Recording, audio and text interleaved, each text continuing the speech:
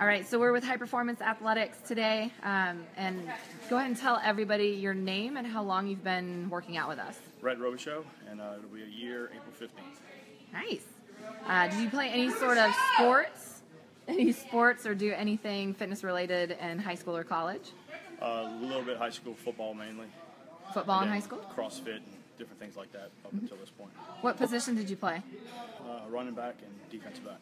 Very cool. Do you play any sort of recreational sports currently? Nope. So just CrossFit? CrossFit? Just CrossFit, yes. Do you remember your first workout? What was that?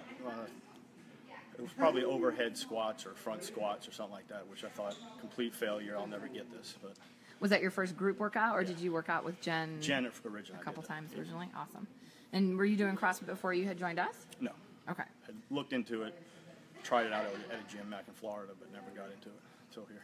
And since then, what has your favorite workout been?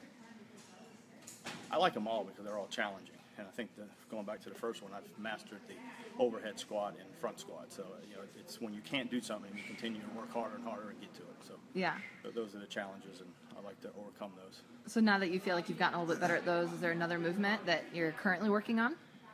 Get better at pull-ups, Uh-huh. and I have not got the handstand push-ups. So. Handstand push-ups? And what movement do you really look forward to when it comes up into a workout? Mastering the snatch and the cleans. So the challenge is Yes. something you actually look forward to? Yes. Very cool, very cool. What changes have you seen in your life since starting with us? More focus. I think overall this is all a mind game, and it's a one-on-one battle. And the stronger you can make your mind and fight for those things that you want, the better. And I think CrossFit helps you do that tremendously. Very cool. And then what kind of advice would you give somebody that's just getting started, whether it's with CrossFit or any other sort of fitness endeavor? Don't give up. Vision, mindset, grit. Just stick to it. Awesome. All right. Thank you, Rhett. Yep.